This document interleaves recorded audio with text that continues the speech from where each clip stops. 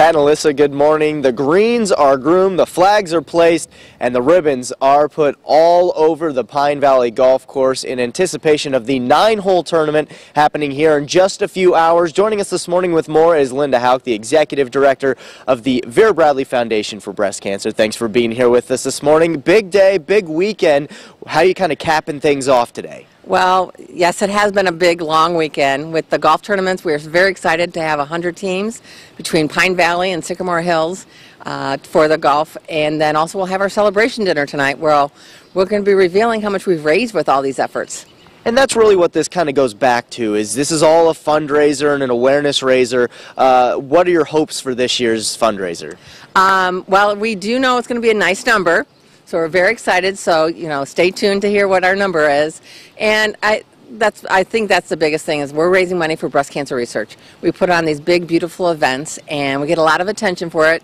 But the big thing is the awareness of what we're doing with our research. It goes to the Vera Bradley Foundation Center for Breast Cancer Research at Indiana University School of Medicine, and they're doing extraordinary work. The reason there's so many survivors is because of research. They're finding answers, but we do know we're not done because there still is breast cancer. So until it's done, we'll still be holding these beautiful events to raise funds.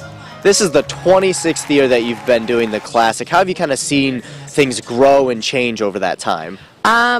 One thing that has stayed consistent is our community involvement, the support we receive. But then we always try to change it up. We moved to Pine Valley this year to keep it fresh and new for our participants because we want them to have fun.